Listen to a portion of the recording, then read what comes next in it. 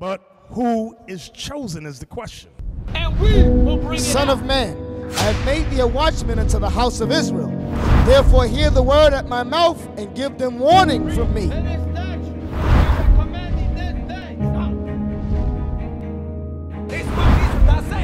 Stop. Set up the standard upon the walls of Babylon. Make the watch strong. Set up the watchmen. Want to go into that? For he has visited and redeemed his people. Set up the watchman mean put the nation in order.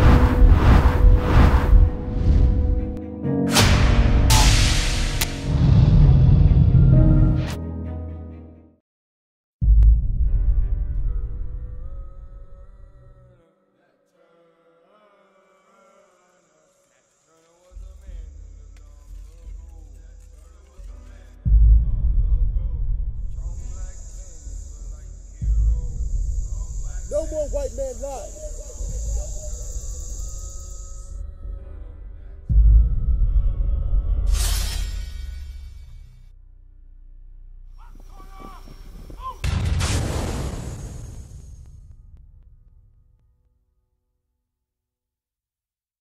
The so-called Mexicans, can you see this chart? Yeah. You all come from the tribe of Issachar according to the scriptures.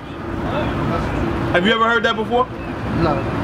Now let me ask you a question. What's your last name? Valerio. Valerio? Yeah.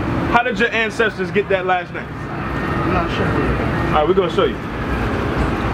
Give me Deuteronomy chapter 28.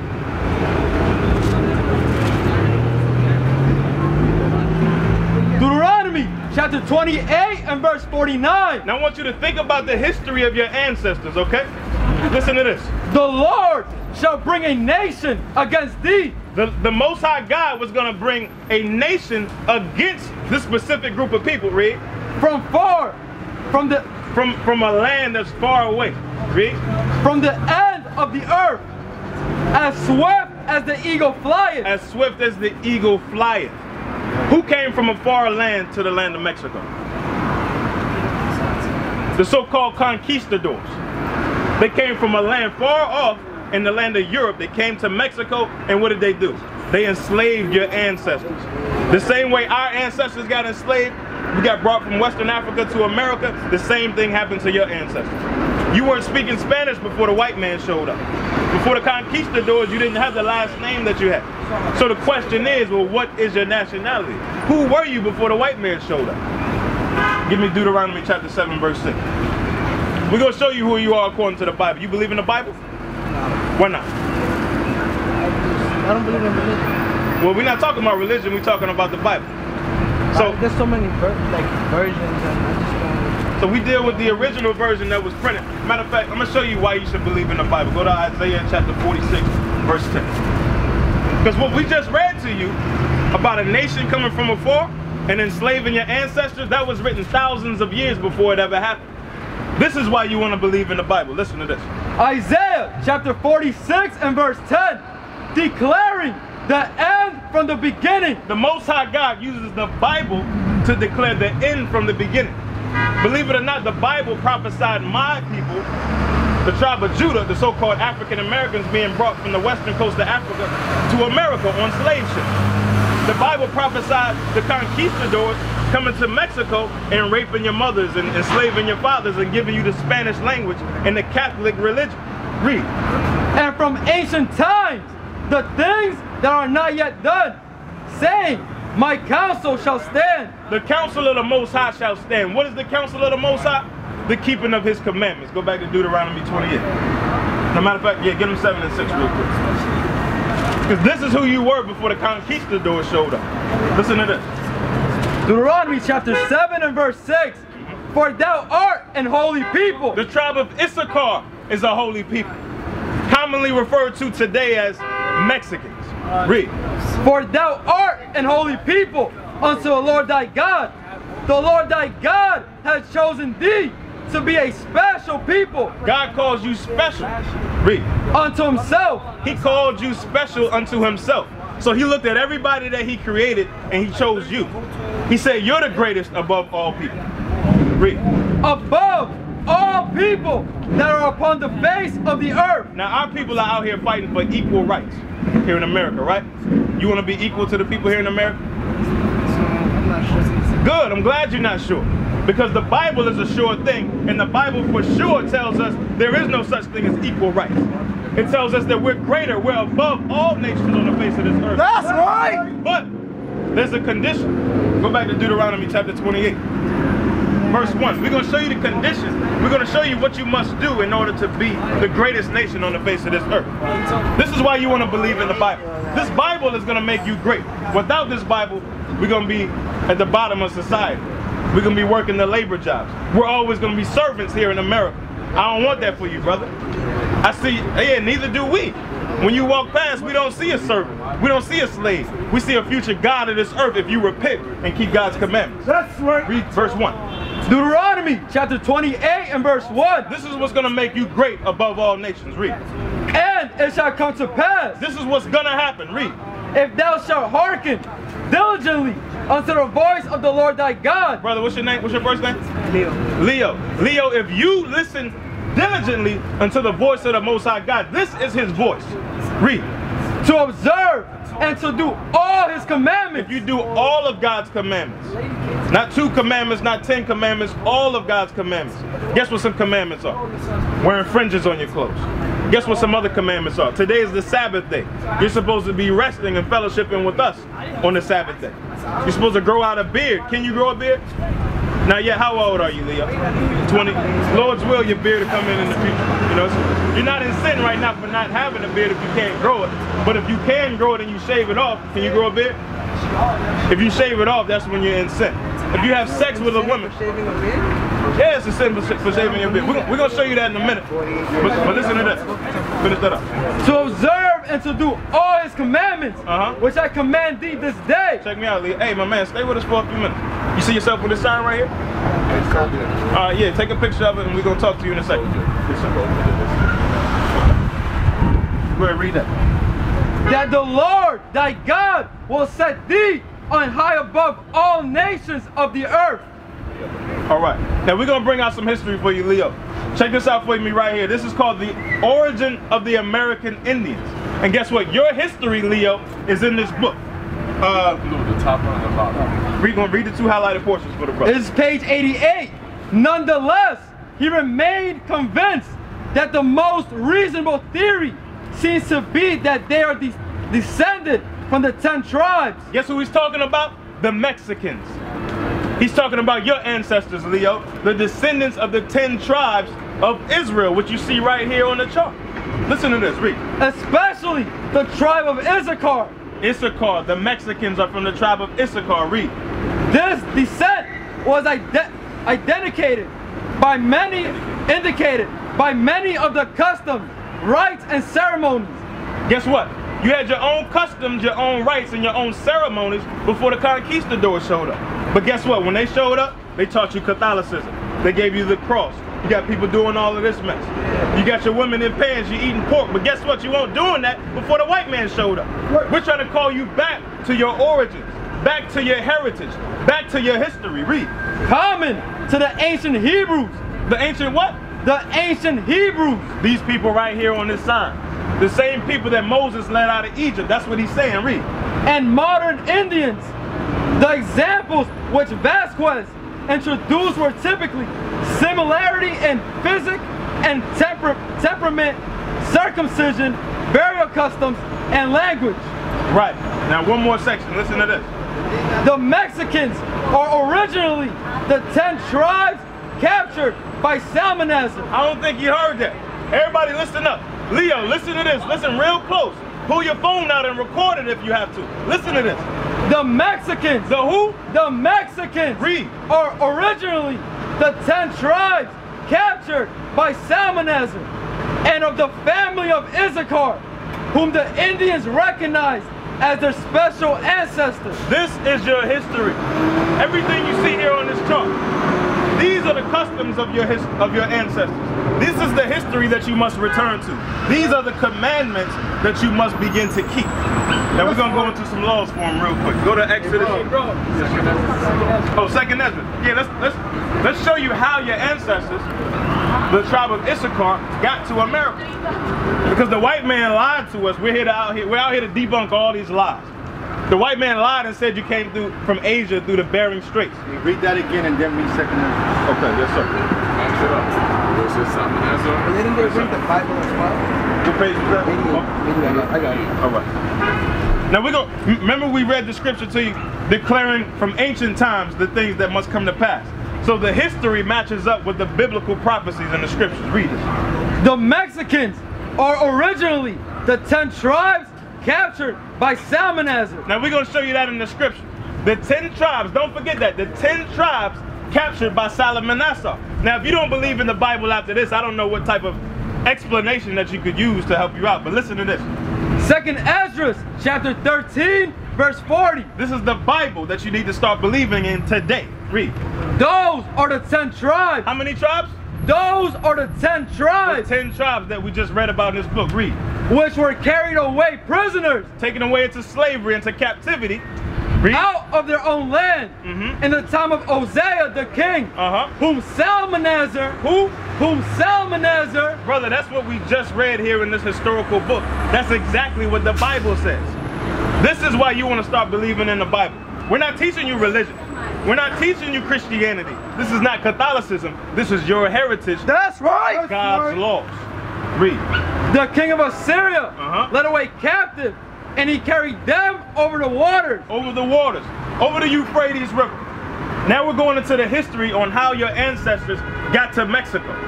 We came out of the Assyrian captivity. We came into the Euphrates River. Listen to this. And so came they into another land.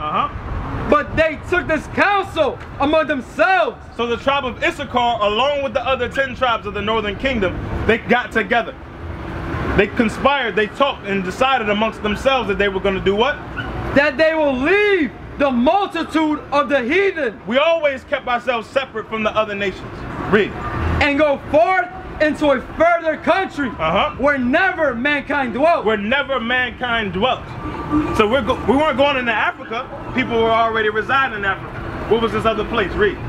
That they might there keep their statutes. Somebody give me the definition of arsenal. Yeah. Read.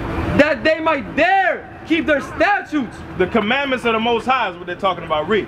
Which they never kept in their own land. What was their own land? Jerusalem. That's where you would carry captives from. You left from Jerusalem into Assyria, and now we're explaining how you got to the Americas. Listen to this. Right, yeah, look down here. Look at the fringes here from the northern kingdom, from the Indians and the Mexicans. Now, it's another point that I need you to catch. Keep reading. And they entered into the Euphrates by the narrow passages of the river. Read. For the Most High then showed signs for them. The signs that the Most High showed was that he kept the seas calm. The tides, they would go up and down, and this, that, and the third. It would have been hard to travel if the Most High didn't show this miracle. And the stars. Give us one. Just give us 1 second. And the stars, exactly. Read. And held still the flood till they were passed over. Leo, don't lose me. It's a key point that you must understand here. For through that country there was a great way to go, namely of a year and a half. You got some people that will say they went into Africa. It wouldn't take a year and a half to get from Assyria to Africa by way of ship. How long would it take you to get from Assyria down the eastern coast of Africa over to South America? A year and a half. Read. And the same region is called Arzareth. The Bible records the name of the place that your ancestors traveled to out of the land of Assyria. Now listen to this. This is the definition of Arzareth. Read. This is from the Jewish encyclopedia. The Jews are your history. The Jews hold your heritage. Read. Definition of Arzareth. This Columbus identified America with this land. What did Columbus do? Columbus identified America with this land. Arzareth is America. Leo, are you following me? Your ancestors traveled from Assyria by way of ship to a place called Arzareth, which is called America. That's how you got to what's modern day called as Mexico. Read. Verse 46. Then dwelt they there until the latter time, and now when they shall begin to come. Right, so you're going to be here even to this day. Now go back, drop the history, go back to, we're going to show them some laws. We're going to show you some laws. Because brother, you must repent and return back to God's laws, okay? So you're not sure about that? Yes. You said you had a question about the white man coming with the Bible? Oh yeah, you think Catholicism and all that. Yeah, we're going to show you that. Matter of fact, we'll show you that real quick. Matthew chapter 24. Christ warned us of everything that would ever happen to us. Christ told us that Jerusalem was going to be destroyed. He told us that you were going to get carried to America. He told you that the white man was going to show up with the Bible and give you a false doctrine. He told us all these things. But you got to decide to believe in the Bible before you can really understand it. Matthew chapter 24. Read the other book, the Yucatan. It ties up before you just read a second. Read that. Let me answer this question. Answer You just finished reading second Ezra. Yeah. That ties in. Okay. We're going to come right back to second Ezra and how you got here in just a second. Matthew chapter 24 and verse 5. For many shall come in my name, saying, I am Christ. How did the white man come saying he's Christ? Look at that image right there. Pointed out to him over there. Yeah, the white image. Yeah. Caesar Borgia, this is how the white man came and said he's Christ. He destroyed this image, he covered this image up, brought this one with a whole false doctrine called the Catholicism. He brought that to your ancestors. Read that again. And shall deceive many. Read it one more time. Get this on camera for him too, this time right here. For many shall come in my name, saying, I am Christ. This is what happened to your ancestors here. This is how your ancestors learned Catholicism. The conquistadors came over, they took your babies and smashed them up against the wall. They raped your mothers. They took your fathers back to Europe. They taught them Catholicism there and brought them back to Mexico. That's why y'all got all those candles and stuff in your house now, because of the conquistadors. We're telling you to forsake all of that and return back to your true heritage. Now get that history for them and then you can tell. There's the book Yucatan, chapter verse 8. Some old men of Yucatan say that they have heard from their ancestors, the tribe of Issachar, read, that this country was peopled by a certain race who came from the east, whom God delivered by opening for them 12 roads through the sea. If this is true, all the inhabitants of the Indies must be of Jewish descent. You hear this, Leo? This is talking about your ancestors must be from the 12 tribes of Israel. North, Central, South America, and Caribbean. Right. Yeah, everybody. North, Central, Southern America, and the Caribbean. We all come from the 12 tribes of Israel. That's why you see all these names right here on that chart. Read. Because the Straits of Magellan having been passed, they must have spread over more than 2,000 leagues of territory, now governed by Spain. So brother, the point, history and prophecy match up perfectly. You're not a Mexican. That's a byword that the Most High allowed you to be referred to as because you're not keeping God's commandments. That's right. So we're going to show you a couple of the commandments real quick. Numbers chapter 15 verse 38. You see these on the bottom of my shirt? We don't do this for a fashion statement. We're not trying to catch anybody's attention. Yeah, and your ancestors, they already had those things on their clothing back before the conquistadors showed up. So you got to ask yourself, well, why did my ancestors wear fringes? Listen to this. Numbers chapter 15 verse 38. This is the answer to that question. Speak unto the children of Israel. Who? Speak unto the children of Israel. We're talking about the Israelites, the 10 tribes, the 12 tribes, the northern, the southern kingdom. Read. And bid them that they make them fringes in the borders of their garments. Right there. All the Native American Indians, the Mexicans, Central, South America, the Incans, the Mayans, the Aztecs, they all had these fashions on their clothes. You got other historical records of what's the book? Lost Tribes in Promised Lands. They came over and recorded people confessing that they were, out of their own mouths, that they were the 12 tribes of Israel. All we're giving you is the facts and the prophecy. Read it. Speak unto the children of Israel, and bid them that they make them fringes in the borders of their garments, throughout their generations. Throughout their generations. What does that mean? As long as you're generating, as long as you're having children, everybody needs to be putting these on the borders of their garments. Read. And that they put upon the fringe of the borders a ribbon of blue. All these men out here, we're all in order. We've all submitted our lives to the Most High God by keeping His commandments. And we believe in the true image of Christ and His true doctrine, which is to keep the commandments for the 12 tribes of Israel. You see the fringe? You see the border of blue just above the fringe.